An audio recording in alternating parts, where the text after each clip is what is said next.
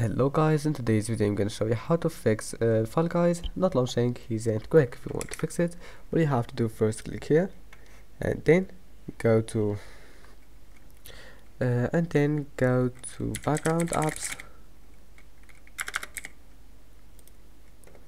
Make sure to turn off the first option and now go to startup apps.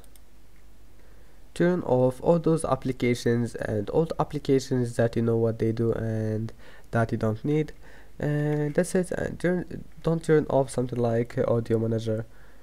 Now just go back and go to Windows Update settings, check for updates and install all of the updates that you can find. After that, restart your PC, then go to GeForce Experience. Now check for updates and install the latest update that you can find in GeForce Experience. And that's it, your problem must be fixed. See you in the next video.